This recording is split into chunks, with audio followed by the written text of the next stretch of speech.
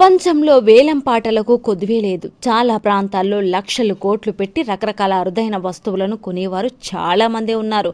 వారికి ఎంత సొమ్మైనా చెల్లించి కొనే అలవాటు ఉంటుంది. ఎంత ధర అనేది వారికి అనవసరం. వచ్చిన వస్తువుని కొనుక్కున్నామా లేదా అనేదే వారికి ముఖ్యమైన ప్రశ్న. అలాంటిదే కొహన్లో కొన్ని ఏళ్ల నాటి పాత్ర, 1000 సంవత్సరాల అరుదైన పాత్ర. దాదాపు 1000 సంవత్సరాలు అరుదైన పాత్రను 250 కోట్లు వెచ్చించి కొన్నాడు ఒక వ్యాపారవేత్త.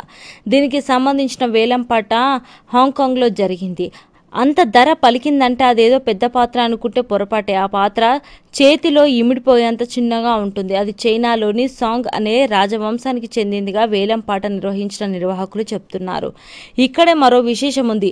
అన్ని కోట్ల విలువ చేసి పాత్ర కోసం వేలంపాటలో పాల్గొన్న వ్యక్తులెవరూ వేలంపాట జరిగే చోటుకి రాలేదు. కేవలం ఒక వ్యక్తి వచ్చాడు.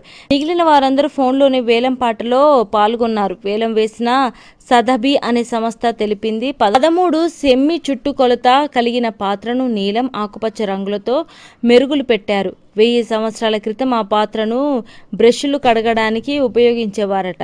ఈ పాత్రను అంత పెద్ద మొత్తంలో గెలిచిన వ్యక్తి కూడా వేలంపాట సభలో లేడు. ఫోన్లోనే వేలంపాటలో పాల్గొని దాన్ని దక్కించుకున్నాడు. అయితే తన వివరాలు చెప్పడానికి ఆ వ్యక్తి ఇష్టపడలేదు. హాయ్ అండి, నేను మీ Jabardasth auto punch Ramprasad.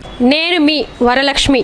Hello అండి, నేను మీ సుడిగాలి సుధీర్. హాయ్ హలో, నేను మీ కామెడియన్ కుమార్ స్వామిని. హలో, నేను మీ జబర్దస్త్ ముక్కా వినాష్. హలో అండి, నేను మీ చిత్రలేఖ. హాయ్, నేను మీ మచ్చి మాధవి.